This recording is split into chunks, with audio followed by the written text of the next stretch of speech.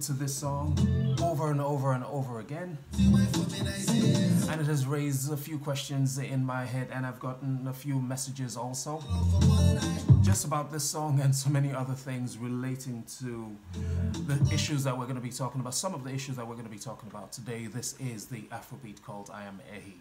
And if you want some major kick-ass content today, right now, on this show, on the Afrobeat Cult, you're right on the button. Welcome.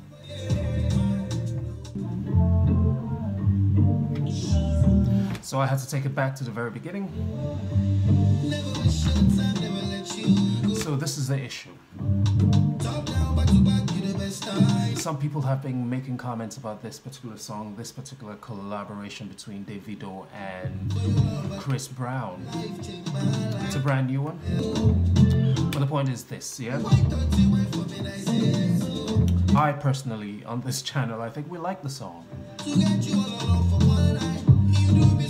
It's really smooth. It's typically Davido. It has a good melody. It has a really, really warm bounce to it. Like that. But as far as this track is concerned, I think I like it. I like it, and I think it's a good one. And I want to give kudos to Davido and Chris Brown for putting it together. And in case you're wondering what's going on, so basically what it is that we are starting to prepare for the 10th anniversary party, which includes compiling loads and loads of music, old school and new school, and so many in between.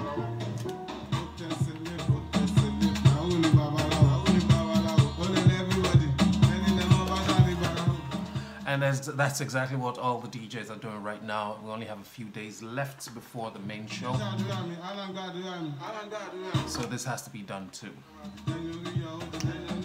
On to the next one.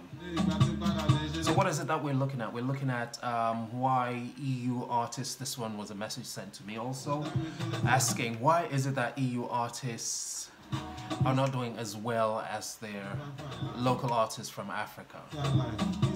Well, the answer to that is I really don't know. So perhaps one way to look at it is also that the EU-based artists, the African artists based in the European Union, you should remarket, rebrand, rethink, and see if it would work differently. And of course, oftentimes when things aren't working out, the first person you want to blame is the one that's closest to you. The blame game doesn't really work because sometimes it's not about the DJs not playing your music or the DJs not giving you fair shake with the other artists from Africa. It's not just that. Sometimes when the club is banging, the DJ has to decide, okay, what is the best track for me to drop in right now that would work for me, because he's doing his job too, just like the EU artists are doing theirs. So we should all come together and think about it and refocus, re-strategize, and package accordingly. So yeah, the prep goes on.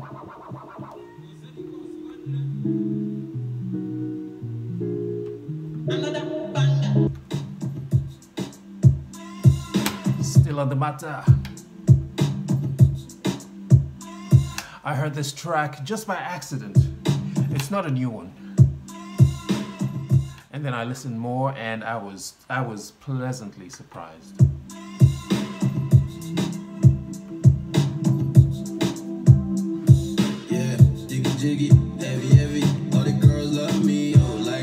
This is none other than the hot South African rapper, aka,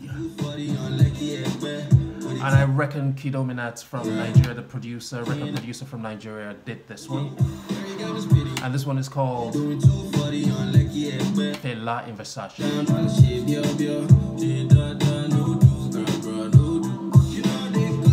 I haven't heard anything from him in a long time.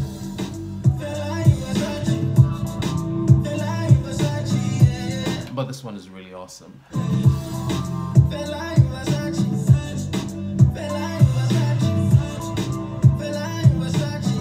I will leave the link on the comment section so you can go check that one out yourself too. This is the Afrobeat Cult.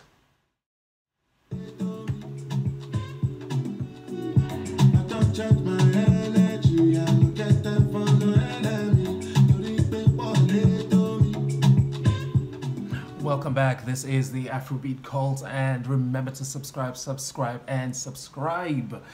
Keep us growing, and if you have already subscribed, big thank you to you for doing just that. And like we said, the next one on the list, the next one that we're talking about is Burna Boy. Burna Boy is definitely making headlines right now, just as we had predicted some months ago. Just I think a couple of months into 2019. It's in one of our videos, one of the shows that I will leave the link there so that you can check it out yourself and tell us if we're spot on or we missed the mark completely. But in my opinion, we predicted that Burna Boy was going to make headlines, was going to be very, very big in 2019, and he proved us right. And of course, we do give a big salute to Burna Boy for making the whole of Africa proud. Yes.